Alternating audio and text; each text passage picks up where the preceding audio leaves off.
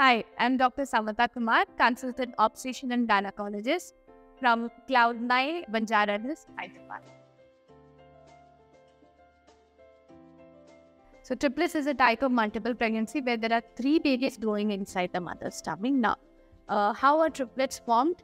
Now, a fertilized egg, if it is dividing into 3 separate embryos, that can cause 3 babies growing, and they are of same sex and they share the DNA sequence. They are identical triplets.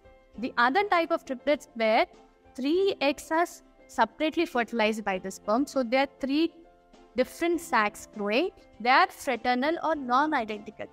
Now, based on the sharing of placenta, there are again 3 types of triplets. One is monochorionic, where all the 3 babies share the placenta. Dichorionic, where 2 babies share the placenta, the other baby has its own placenta. And trichorionic, where all the 3 babies have their separate placenta. The complications of triplets are more when compared to twins and singleton.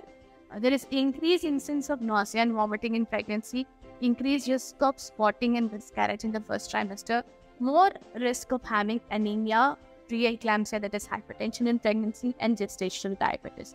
And yes, the risk of preterm birth is more when compared to twin pregnancies.